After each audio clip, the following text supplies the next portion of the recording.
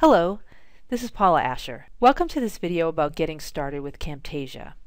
You can find the software in any of the smart classrooms at Columbia Gorge Community College. If you need access to one of these rooms, please contact Facilities Services. There are many excellent videos about how to use the software available online at the TechSmith website. As versions change, you can find new tutorials on this site. In this video, we're going to focus on getting started with quality audio and video. In general, we use headsets to record audio. They come in various shapes and sizes. You will need one with a microphone. When you wear the headset, it's a good idea to angle the mic slightly away from your mouth so you don't get a lot of breath sounds. If you need a headset, please contact me. Headsets generally come with 3mm attachments or USB. Then it is a good idea to check the computer settings for microphone levels. You can right-click on the audio icon and then click Recording Devices.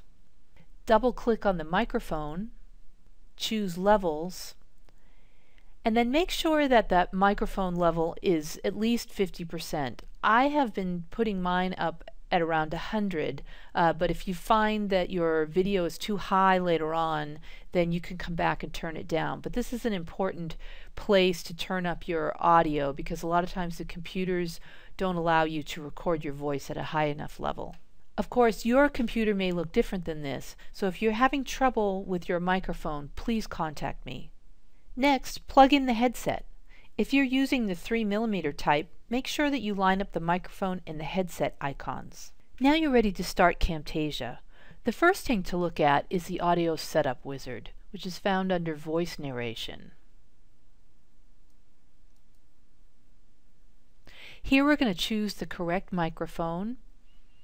You can see here that I'm using a USB headphone, so this is correct. And then I'm going to auto adjust the volume by clicking here, and it'll count down, and then I read the paragraph. Since the internet has grown in popularity, we can now use a high-speed network at home. Okay, so now the volume is adjusted correctly. And you want to make sure you do this audio setup wizard every time you record in Camtasia. It may also be helpful to make sure the audio is selected properly in the recording window.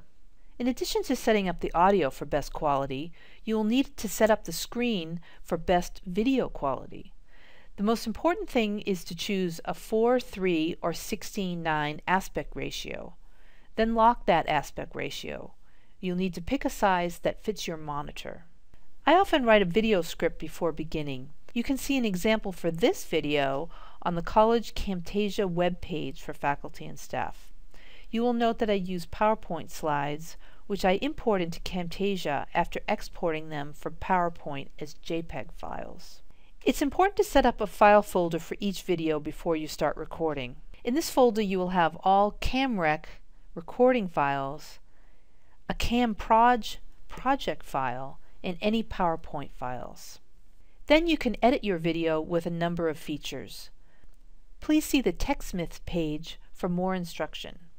I recommend that you clean up the audio a bit before you produce it. To do that, go to Tools, Audio. I like to enable noise removal.